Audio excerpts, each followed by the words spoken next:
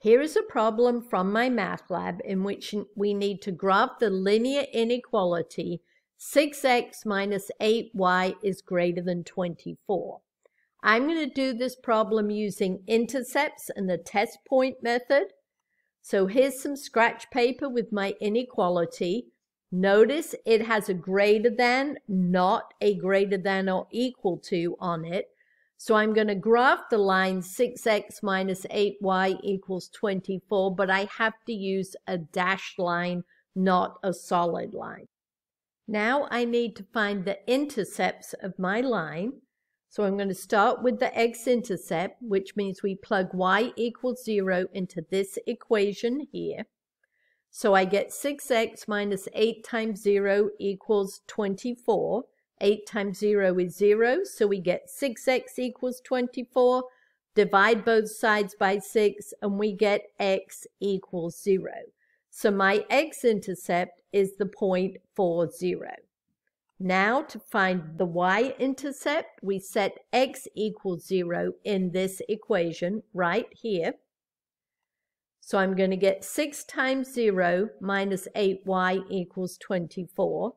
Well, 6 times 0 is 0, so negative 8y equals 24. Divide both sides by negative 8, and we get y equals negative 3.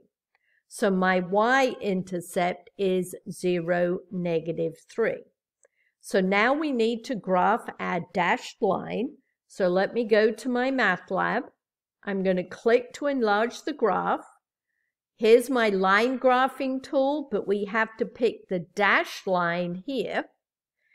And my x-intercept was 4, 0. When I'm moving the cursor around, look up here and you'll see the coordinates of the point I'm hovering over. So I start at the origin and I go to 4, 0.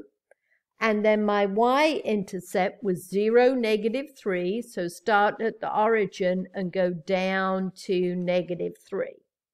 There is my line. Now I need to decide, am I going to shade above it or below it?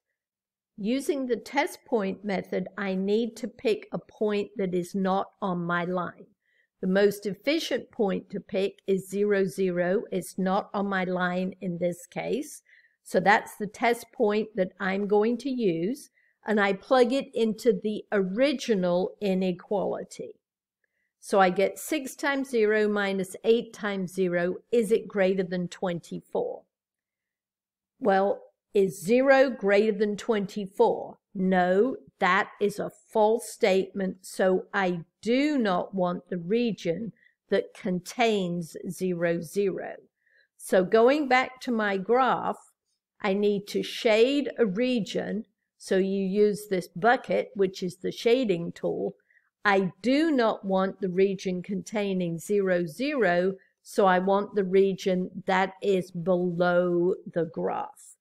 So now I am done. Now I hit save and check my answer.